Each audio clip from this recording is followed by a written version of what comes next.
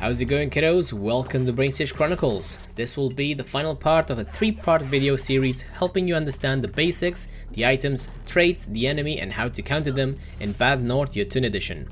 In this video we'll go over some extra tips and tricks that could help you in your Bad North campaign. Let's get right into it. When an enemy boat reaches the shore, ensure your troops are not standing on the nearest tile, as they will get knocked back by the enemy boat. However, if you have the sure-footed trait that grants significant resistance to knockback, stun and launch effects, the enemy boat knockback will not affect your units. Use your archers as efficiently as possible by placing them on the edge of the island you're defending, whilst trying to angle them to the side of enemy boats, thinning the numbers before reaching the shore. You can bring them back and micromanage an infantry group to protect them as soon as the enemy debarks. Your archers can one-shot weak, non-shielded units but can also deal damage and knock back the shielded enemies into the water. You can use slow motion by selecting a squad or pressing the spacebar on the keyboard, assuming you are playing on PC. This way you have plenty of time to plan a strategy to defend or better position your troops mid-fight.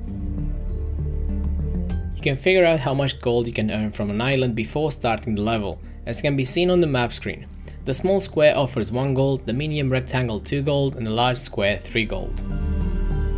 Combining the Ring of Command item with your archer squad is the most efficient use for this item, as the more archers you have in a squad, the more arrows will one-shot and knock back your enemies into the water.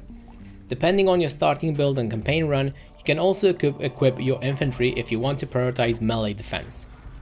Do not equip this item to your pikes as it won't give you much use, as the pikes work best in choke points and downhill attacks. Another excellent upgrade for your archers is the heavy weapons trait.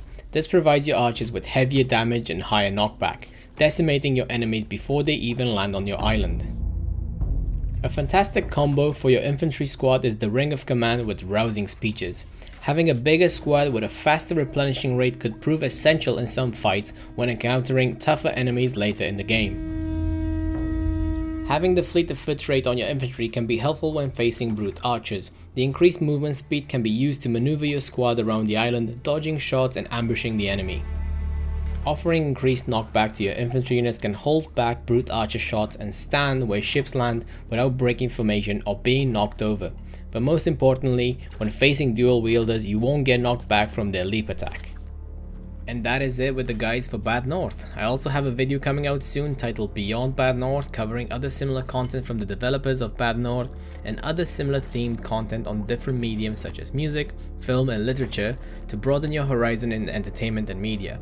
Everything is in the description below. Please join the conversation in the comments below if you want to contribute to this video and future content. Additionally, I will create a recommendation video and review video for Bad North on my other channel, The Keep. Do check the description below and the Bad North playlist for more similar content. Thank you for watching and see you soon in upcoming videos.